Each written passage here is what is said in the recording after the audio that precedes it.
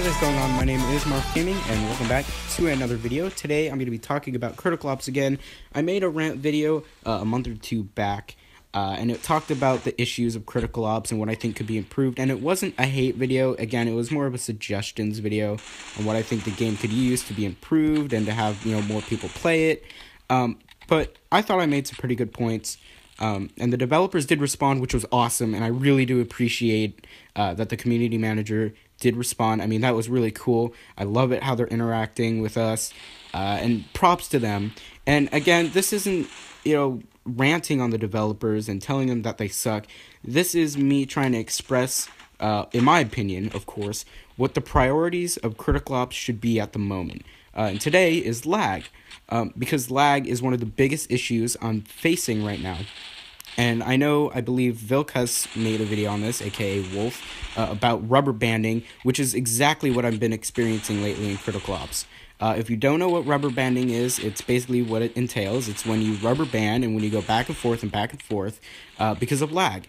Now, mainly this issue is caused by high ping and bad servers. And servers right now, I believe, are based off of players' devices and internet, so I'm not sure if it's the server's fault, because if someone has really good internet, then this shouldn't be happening. And right now, I have 30 ping, and I am experiencing some rubber banding, and obviously, because of my luck, you guys aren't seeing major rubber banding, but I assure you that I was experiencing rubber banding. But again, it's more of an on and off thing, and the problem with it is that it's unpredictable. So you don't know whether or not you're going to have rubber banding, which is not good in a competitive game. Now, again, right now, this isn't in, full release, okay? So take everything I say with a grain of salt, because this all may be fixed in, the snap of fingers. So, again, we don't know anything of, whether or not this can be fixed or will be fixed. But I think it's something that should be given priority, because lag is a big part of games, and obviously if you're lagging, you can't play the game. But yeah, besides gun fixing and all that stuff, lag is, obviously, as I said a million times, is a big part of games.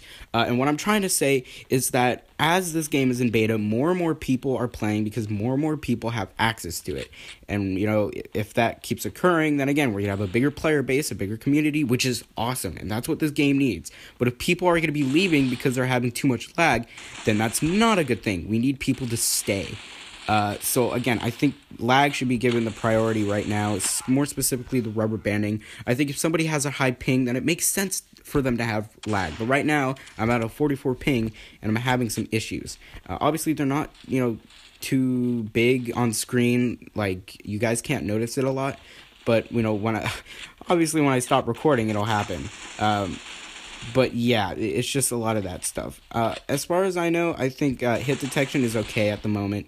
That really relates to ping. The lower the ping, the better. But yeah, I think it's just the rubber banding that is the worst. In terms of gun balancing, I think everything right now is okay. I think the SG should be tweaked a bit to have maybe a little more recoil, a little more kick. Because there's no reason to go over it, or to pay for it, instead of the AK. I think the AK is fine. So I think that either the AK or the SG need to have more kick. I think the AK should have more kick because it's a bit cheaper. But again, this is all up to the community, and it's not just what I think. I'm not like everybody else, so I can't say. Usually I spray more than I tap, so it all just depends on people's play styles. But yeah, in terms of, what I think the priority should be, first is lag, second is gun balancing, and third is map balancing. And in terms of map balancing, that's why I put it third, because there's not much to say. Maps are really, really hard once you put them out to edit. I mean, not in terms of actually editing it, but, getting players' feedback and actually putting it into the game is decently hard, as what I think I know. But again, it's also because little things can make big effects. So let's say you place a wall 5 feet forward, it can take a big effect, on how you throw your flashbangs and things like that. So that's why I put it third, because I don't think it's that bad right now. But I think gun balancing and lag is the biggest priority. And the only way that I can really see lag permanently being solved is dedicated servers.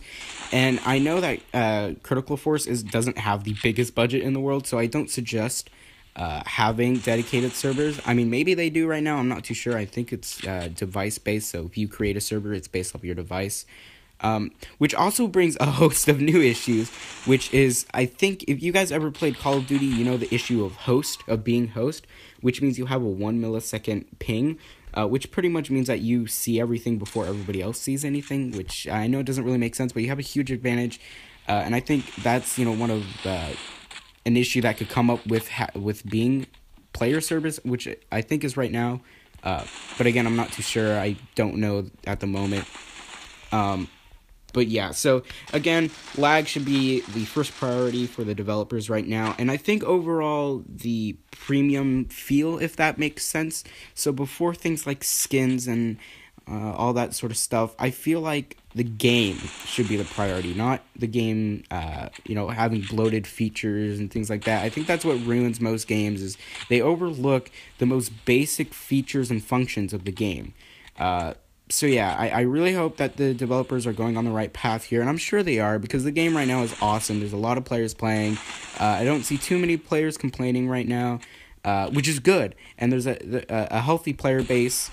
So I just think lag should be improved, or at least put a big priority on.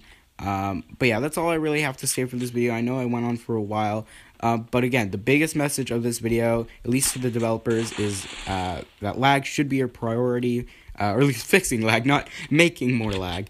But yeah, overall the game smoothness should be a priority, because rubber banding is a big issue, especially when playing competitively.